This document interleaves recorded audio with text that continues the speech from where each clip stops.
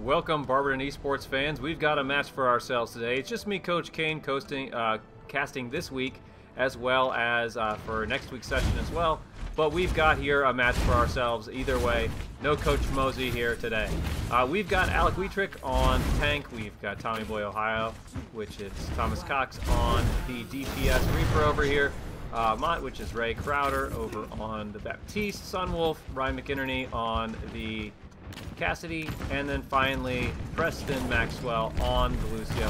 Facing off against Avon Lake here, Barberton takes a forward hold here. Reaper a little bit cut off there.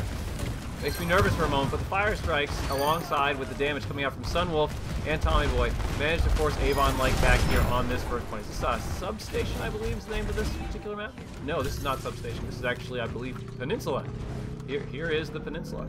Making quick work of the enemy team here, we see that Avon Lake really was just not ready there. I didn't get a good chance to observe their rollout there. Just felt like Barberton just pressed W into their faces there. A little bit worried about Tommy there for the moment, but okay, looks like they're coming a long way around, getting ready for next fight. Are they seen? Yes, they are. A little bit of height here. I kind of like the bit of the off angle, but it feels like, you know, Bastion is going tank mode a little too early here, really spraying into Barberton. Tommy Boy does go down. Value pick there against the DPS. Barberton wisely retreating here. Resetting and regrouping. Ryan with the off angle rolls out to safety. Are they going to be able to deal with this bullet hose over here? We got tanks battling it out here. Alec Wuethrich getting topped off here, but will he survive? Lamp comes out with that new buff, I believe. I think this is when the buff is live for 25%. Window out. We'd love to see some fire strikes through it, but really not in a position for it here. Instead, it's simply the amp window for Rei's heals and damage. Huge for that, though. Oh, mercy, up in the air. Alley-oop. Team kill here. Alec Wuethrich going with the strikes and the hammers. With that forward positioning, couldn't really take advantage of the window there, but it didn't matter because with the sustained heals coming out from Rei there, pressure from the rest of the team, and just all around kills, Barberton managed to push it through. Looking at the ult economy, they've really got a couple coming up here from Avon Lake. I'm curious if they'll be able to take this next fight. Split off, long, wide flank from the enemy Junkrat. Doesn't really pan out here for them. Barberton's up on their own ult economy now. Guardian Angel comes out from the enemy team. Reaper over the top combined with the Sunwolf's ult here. They know they can press Q here. I really would have maybe liked to see a little bit more discipline holding those ults in the moment. However, look at the percent. They felt that at about 85% there, they could just slam ults and hold them at choke to the point where they're not going to be able to touch at all. Looks like there was an attempt on the backline, but Barberton was ready for it. And because of that, we are not going to see Avon Lake get a percent on this particular round here. Arctic Peninsula being the newest map added to the Overwatch 2 map pool. We may be getting a new... I don't think we're getting a new map with the next season. However, I will say that Arctic Peninsula will be the last map in the regionals, which, depending on how Barberton does in this map, this match and next week's match, they should clinch the spot for the regional, where they will go up against old regional rivals like Akron STEM, and then of course the dreaded Shaker Heights. So let's see what Barberton can do on this second round if they can pave their path to playoffs here. Nice, the speed boost quick, and then the swap off from Rei, I'm sure. Yes, over to the Mercy, able to fly quickly out with the rest of the team. I like that quick rollout. Going for height here, it looks like. This is Substation, I believe. Still getting the names down. A little bit of fire traded back and forth from here. Barberton taking the high ground. Reaper flanking over here. It looks like the call-out is made, and there's a little bit of a fight going on in the background here while the rest of the team's pushed up. Depending on how things go, as long as they're careful here, this could be the time for Avon Lake to push in, taking a 4v3. Unfortunately, oh, it looks like it's a 5v3, as they give a little ring around the rosy pick, but someone wisely taking an off angle to perch here. Will anyone go down? Ooh, with just the heals from Asteria here, not able to sustain. They were amping up the damage over here for Sunwolf, but not able to turn into any picks. Looks like this first cap is going to go to Avon Lake. 2 picks out of Barberton, they may be able to push here. It's 4v3. And in the background, Tommy Boy Ohio, along with Asteria blinking over there, causing some chaos and trouble in the back line. Oh, I'd love for them to go for this Kiriko. Yes, nice. Good. Dropping some sprays. Ice will come out.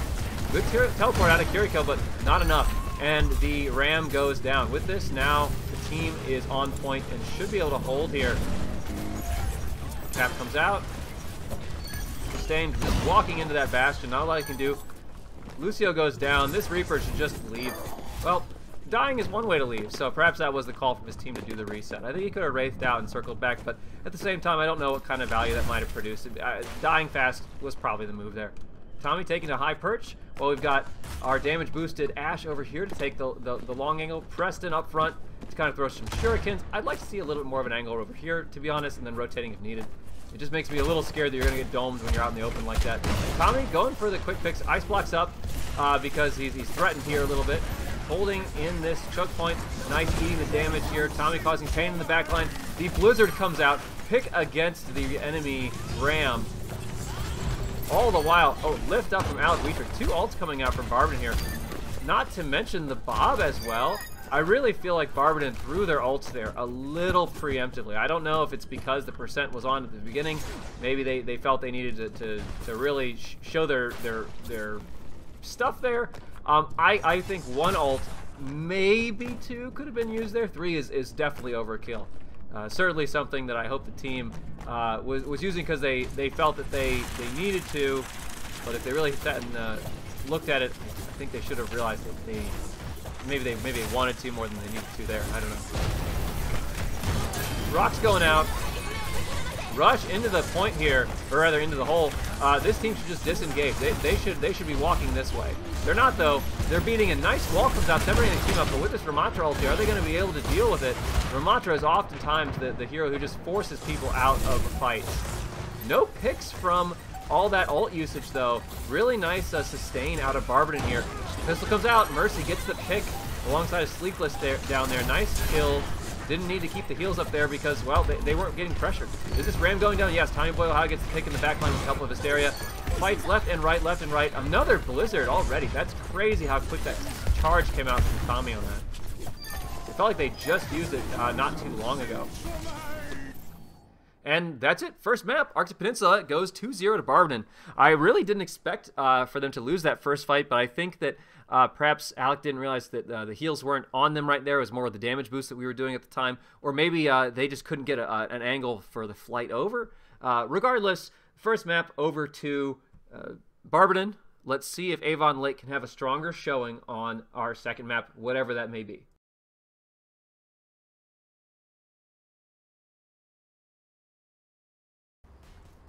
We've got Kings Row for you here, a classic and a favorite. We're going to shoot ahead a little bit in the timestamp here to when things first get started. Since we know who the heroes are, we see we've swapped Alec Wuethrich out and Kaeden in. So Fincher is now in on tank, and we also see Preston Maxwell swapped out for Yi in this case, who's on the Zen. So there's small changes here, but we know this map, we know the setup, we know the heroes at this stage in the season. So we just see very nice strat here. You know, you can't really walk into the hammer that easily, and with the ice blocks, it's pretty easy to hold them at choke. However, Barberton backs up a little bit here. I think they were a little worried about the health of their heroes and maybe cooldown management. They realized they needed to give a bit of space. Unfortunately for Avon Lake, they did not take any space, and then a nice pick from a combination of a couple of heroes applying pressure onto that Hanzo. This wall, I really like to see them push forward. Yes, pushes come out. Kiriko blinks out. I don't think they need to go for anything else here. Sunwolf going for a few picks, see if he can get anything. Nice Fire Strike to build some ult charge, but they decide wisely to kind of settle back where they were. We see Rei taking up the standard on a position. Mikey peeking corners and edges here. Nice pick on the Hanzo, who's looking up top. Not usually. Usually Hanzo's perched more up here. I'd rather see a Widow from up there out of Avon Lake. But that Lucio's so low with that Zen orb on him. The Rams do a nice job trying to force him out of this corner, but Barberton can just sit outside of that AoE there. Hammer's coming out, swinging dangerously, just so they say, hey, do you want to come and walk in this hammer? And Avon Lake is wisely saying no, but at some point they're going to have to get there. Nice try from Tommy to trap the Ramatra, but the walls did not quite connect. This time, though, Yi gets the finish after the hammer swing. Nice. 2 ults here committed from Barberton. The freeze and then the hammer to say sit down. The Hanzo ult comes out, but it's when his whole team's dead. So even if he had got picks there, I don't know they would have been able to translate that into any wins. And Barberton is able to walk left and right of it and just not be threatened. Plus, with the heals coming out, they were able to keep the heroes alive through that ult. Perhaps Hanzo, I don't know if he had the ult during that Blizzard Shatter. If he did, that might have been the time to throw it, so Barberton couldn't capitalize off of that. However, that's not what happened, and unfortunately for Avon Lake, Barberton continues to dominate.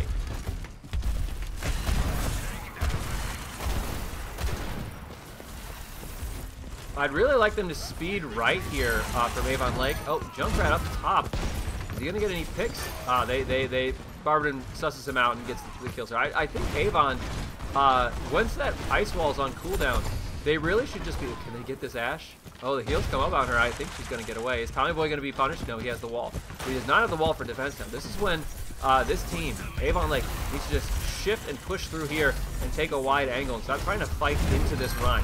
They're making a mistake. We see a lot of teams who are a bit on the emerging level of play here. Nice wall off on the Bob. Once again, heroes going down, who are trying to go up and over here, split away from their own team. A lot of teams think, if we just do what we're doing harder and better, we'll be able to push through. But that's not working. They need some hero swaps or a strategy swap. Stop trying to walk into the Mei and into the. Okay, hold on here. I think we tranced here to kind of go for some aggressive plays and force them in. There's only 30 seconds left. Ball is out, though. Will he be able to get a touch? Nice sleep out from Rei. Quick finish on the Wrecking Ball. They should have just said speed boost, go here, press in. Or speed boosted maybe through the Rhine. I think that's still a little dangerous. They just need to go around him. Or get some other heroes. I don't know. It just feels like, I don't think Ram's bad on this map. I think Ram's pretty good. But, ooh, nice pick from Sunwolf. High Noon comes out, gets a pick. Tommy holding a choke there while the rest of the heroes who are attempting to touch just don't. Celebratory slam on the corpse of the Zarya here. We saw so many tank swaps there. Can Barberton get a tick?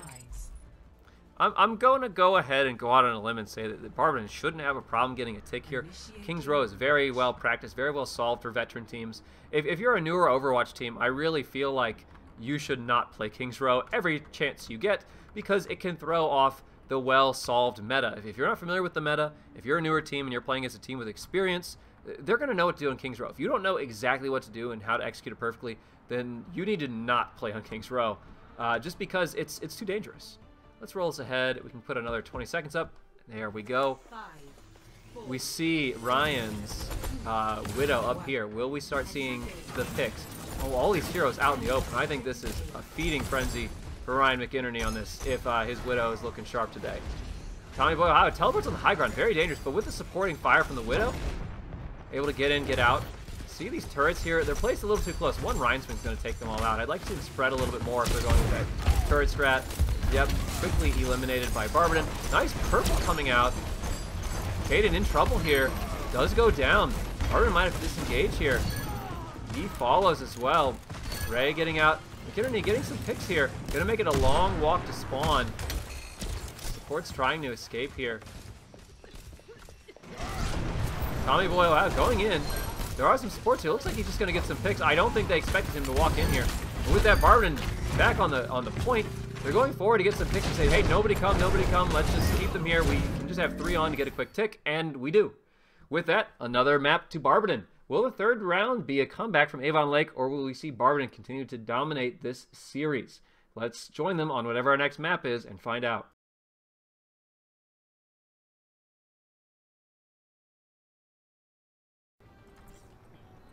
Welcome back. We're on Route 66, a favorite map of Barberton. I know that they at least it seems that way. We certainly found ourselves on this map many a time before. Any swaps here? Yes, we do have a couple. We have Brian Stamich in for Rei Crowder on this last one. And we also have, let's see, Hunter Roland in for Ryan McInerney. We still have Kaeden. Oh, actually, another support swap as well. Yi is out for Preston Maxwell's back in on this one. So Tommy Boy Ohio present for all 3 games here, and then in addition to that, Fincher is still on our tank in this moment.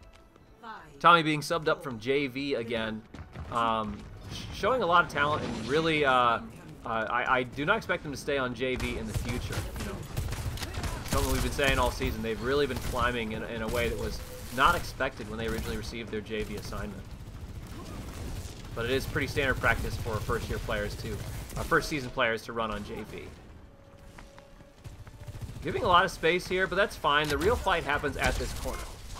Fincher taking a look at that. Oh, Preston being threatened a little bit, but this Genji doesn't know what to do with his cooldowns here. I think he just kind of got a little lost in that moment. Tommy shooting into the team, goes purple. Wraiths out, gets a cleanse off as well, but just goes down. Too much damage into him. Those hammers are a real threat. Sojourn goes into the back. You see, oh, you're crying. I don't know what happened there. I missed what happened. Did he slide off? Might have to go back and see that. Not sure what happened, but Fincher monkeying around. Putting pressure on, going into the back line. I don't know if his supports are going to be able to follow him here. This is a chance where this Genji could wreak some real mayhem on Barberton's line. Unfortunately, not able to close the deal. Swap from Tommy over to the Echo. He needs to be a little careful. A little harder to get out on Echo than it is on a Reaper. Picking Kaeden on this Genji again. Can't deflect electricity. Don't try. This Ryan doesn't really seem to know where to face. His shield does finally come out to protect him. And his backline being threatened is sort of cut off from him. These supports really need to do a better job of keeping their Ryan up and playing a little closer. As Barberton's applying force and pressure here, they're just getting split. They're in this super long straight line, and Barberton just keeps diving into those lines and taking little pieces out of that chain of Avon Lake. That was a very quick primal from Barberton, it felt like. But if we look at the ult economy, Barberton really hasn't built that many ults, as opposed to the amount of damage that has been healed out, but I'd say that Avon has the ult economy. They should be able to get this. Barberton's ult economy is about to equalize with Avon. Slam comes out, Preston goes down, but the rush does come up before him, but Barberton's not really playing in the rush outside of Tommy here. It's a little hard to, honestly, with these big Hammerman's swings. However, as the enemy team shifts around, oh, Tommy does go out with the Echo ult, but doesn't get a ton of value other than a quick pin. Able to finish off the enemy Genji, and now it looks like 3v2. I think Barberton can take this. Absolutely. If we saw a little bit more mechanics out of Avon Lake, I really think that they could be capitalizing on these fights. And Roland back on the Sojourn, back and ready to fire. I think they went down a little bit earlier in that last fight. Take some height with their team here, that's nice. I'd like to see them pressure this Baptiste, who's up on this high ground. This Ryan's in so far. When he goes in like that, I feel like Barberton should start the counter by diving that backline again, or just killing this Ryan when he's so far up and it's harder to support him. Good sleep out from the Ana Mystic over here on Avon Lake. Barberton, oh, getting beaten back a little bit here. Can they make it out here? You see a couple here. Yep, nice disengage from Hunter Roland. In the back lines, fight's going. Mystic is picked by Tommy. Can he get out of there? Does he have the flight? He does. Preston, however, may not be so lucky. He teleports out on the Kiriko. Nice. You're crying in deep. Going for the picks. Gets two. Does pay with it for his life, but at the same time, I think that was absolutely worth it. Cutting off all the support. The res comes out. DPS back up. I think that was a great choice of ultimate there, and then also pressuring. I'd like to see the ult played a little bit further back. Didn't need to be quite in the face as much. You know, that's kind of what results in the hammer coming down on them a little bit there. But with the Mercy, they were able to walk that off with a quick res. Hit this. Baptiste out of here. He's so low. Oh my god. Okay, finally. Goes down. Hammer connects with 3. Kills the Mercy on this. Lamp comes out, but I think that I think Tommy Boy absolutely did not mean to copy this Baptiste. Wanted to hit the Rhine, and instead chucked a Lamp. He said, you know, I don't mean to be on this hero. I guess I'll throw a Lamp. I know Lamp is a thing that is helpful. Not helpful in that moment or in that placement, but the thought was there. With that first round over, Barberton has a pretty nice hold here. This aimed to put his shit a little over 44 meters, and they should be able to take this. Once again, feeling pretty confident at Barberton's ability to do this. Let's roll us ahead here so we're not waiting too much for the timer to tick down.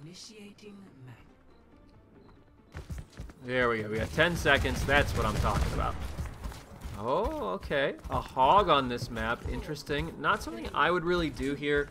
Hog is, at least at the time of this patch, really felt a little underwhelming still. I think this was pre the 25% buff. Might have been the first day it was live though, for the Lamp and then the Hog changes. Hog definitely has gotten better recently, but I just don't think that he's going to give them the value they need to hold and defend here. Yep, he goes down.